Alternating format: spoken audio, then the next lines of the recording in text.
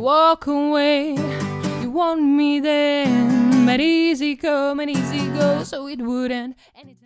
Maono PM500 series. We can, you say my name is Andres Quintero, and I will say my name is Ina. Hi, my name is Andres Quintero. My name is Ina. And today we will be testing the Maono PM500 series microphone.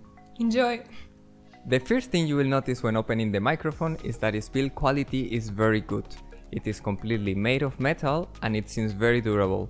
The microphone comes with a base, an XLR cable, a shock mount and a pop filter made specifically for it. It is a cardioid microphone, which means that its shape is kind of a heart. It's something like this. And it picks up only the sound coming in front of it. If you want a microphone like this one, you need to know that you require an interface or a 48 volts phantom power.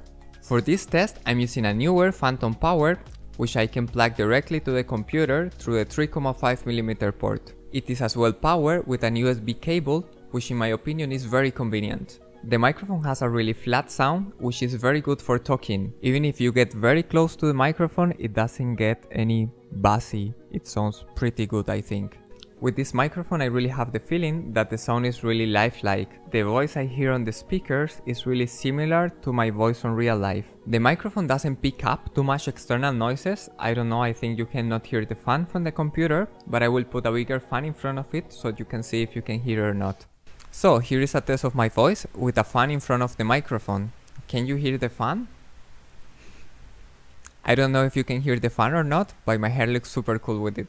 Something important to know is that the microphone has some self-noise, which you can easily remove with any audio software. I will let the microphone alone to see if you can hear it. XLR microphones are not like USB microphones. You will need to tweak and configure the sound so your voice comes as you intended. As well, if you want the microphone for broadcasting and you have an RTX card, you can easily remove this self-noise with NVIDIA Broadcast, which is a completely free software and it will do the job. The microphone seems to have a good response for singing as well. Here is an example of how it sounds like. Riding high when I was king, played it hard and fast cause I had everything. You walk away, you want me then, but easy come and easy go, so it wouldn't. Anytime I need you, let me go. Anytime I feed you, get me no. Anytime I see you, let me know. But I planted that seed, so let me grow. I'm on my knees cause I'm begging, I don't wanna lose you.